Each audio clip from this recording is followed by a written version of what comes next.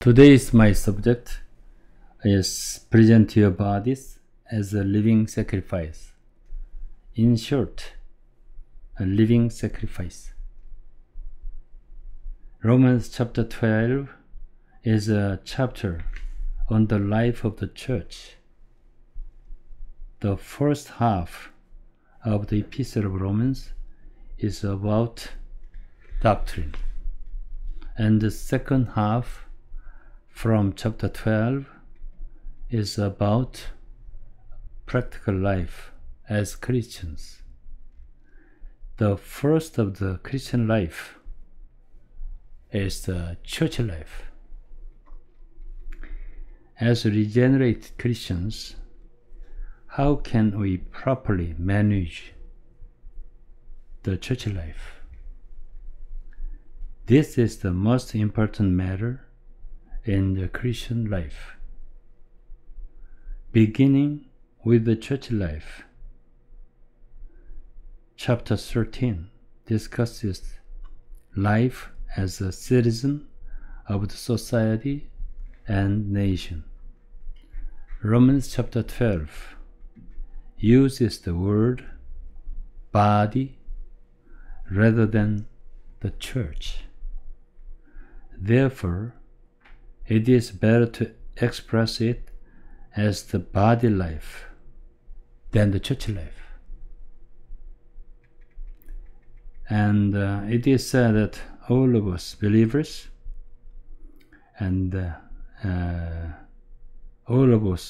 are members of one body of Christ. This is written Romans chapter 12 from verse 4 to 5. And each one of us, as members of the body, has different gifts from the Lord to serve in the body and for the body.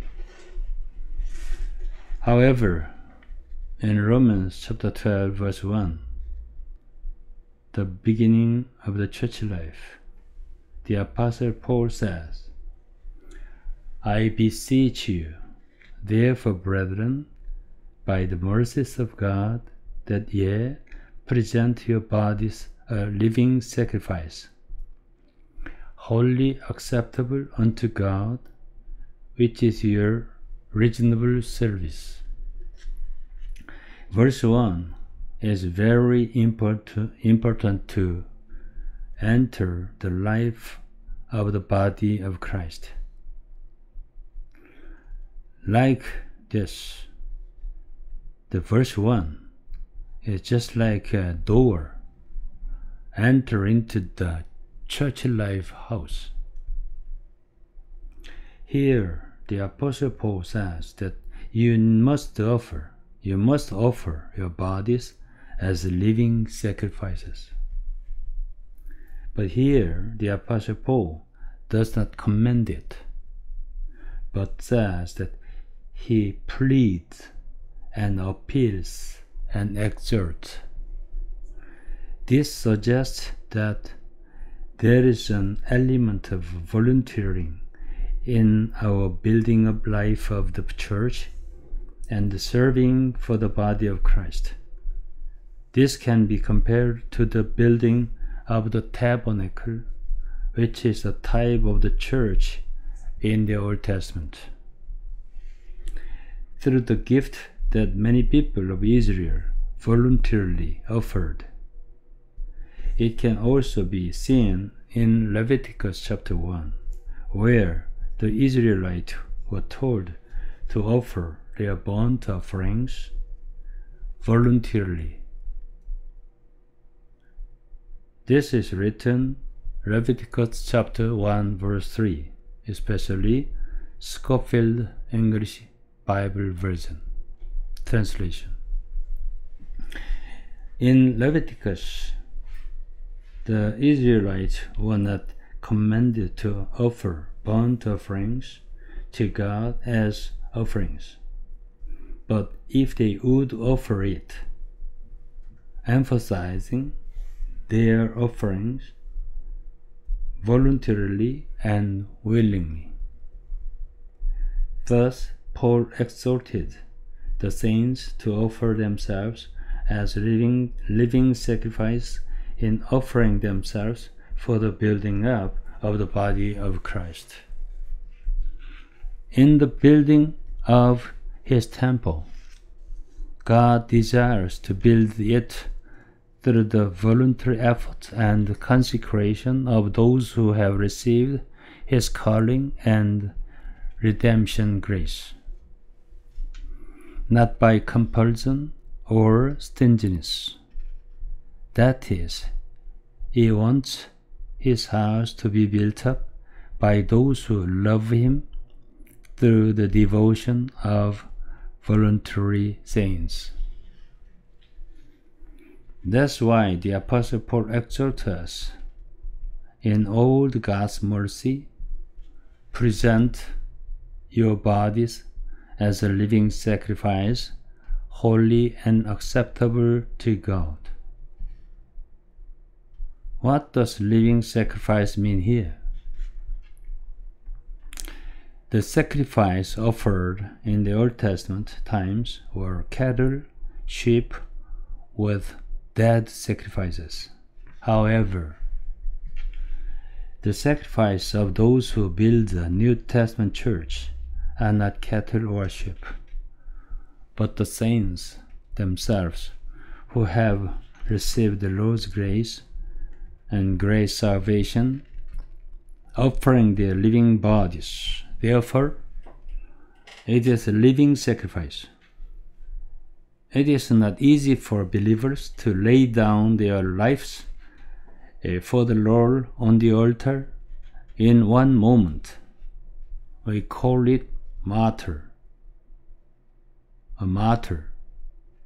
But you must know it is more difficult to live a whole life from now to the end, just like placing our bodies on the altar and to live all our life only for Him and His will.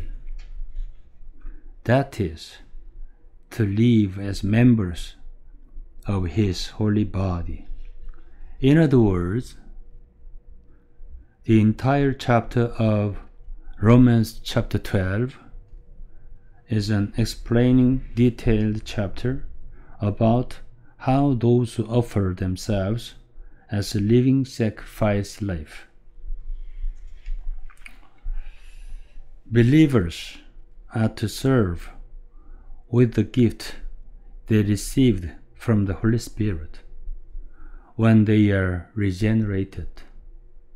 This is the verse from chapter 12, from verse 4 to 8. I want to read for you these verses. Verse 4. Just as each of us has one body with many members, and these members do not all have the same function. Verse 5.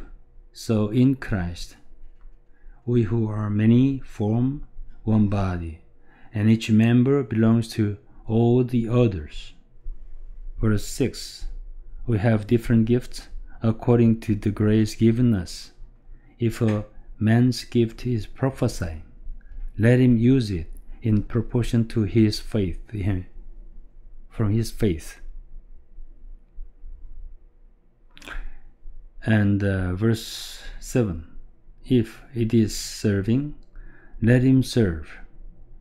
If it is teaching, let him teach. Verse 8. If it is encouraging, let him encourage.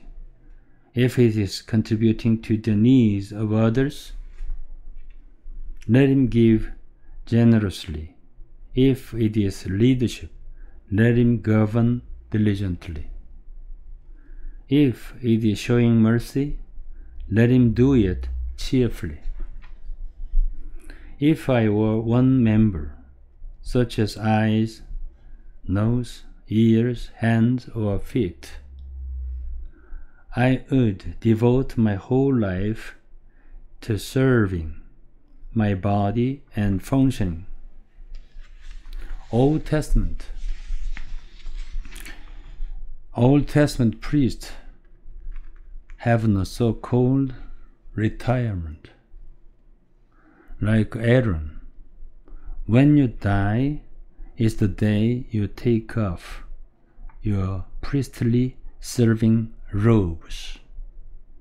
Which part of our body is the first to retire? Any member will do their best to fulfill the given mission and duty. And verse from 9 to 11 tell specific ways to use that gift to function and serve. This is the same context as 1 Corinthians chapter 12, which speaks of the church life, and then chapter 13, which emphasized love for each one of the members. Romans chapter 12 verse 9. Let love be without dissimulation. Without dissimulation. Abhor that which is evil. Cling to that which is good. Verse 10. Be kindly affectionate one to another with brotherly love, in honor, preferring one another. Verse 11. Not slothful in business, fervent in spirit, serving the Lord. This is the same essence as the first commandment of the Lord. Love the Lord your God with all your heart, with all your soul, and with all your strength, and love your neighbor as yourself. The first scope for believers. The first scope for believers to keep this commandment is the body of Christ, where they must serve each other in the body with the gifts they have received. That is the church. Also, verse from 12 through 21 speak of the things that all members should do the same while serving in the body with each gift. We should be rejoicing in hope. Always devote ourselves to prayer and strive to provide for the needs of the saints and provide hospitality. We are told to bless those who persecute us, tell them not to curse, and tell us each other to have one mind. Those who weep are called to weep together. Do not repay evil for evil, but do good in the sight of everyone. All these are virtues that all members offer themselves to the Lord as sacrifice should practice in common. May the Lord bless you all. Amen. Thank you.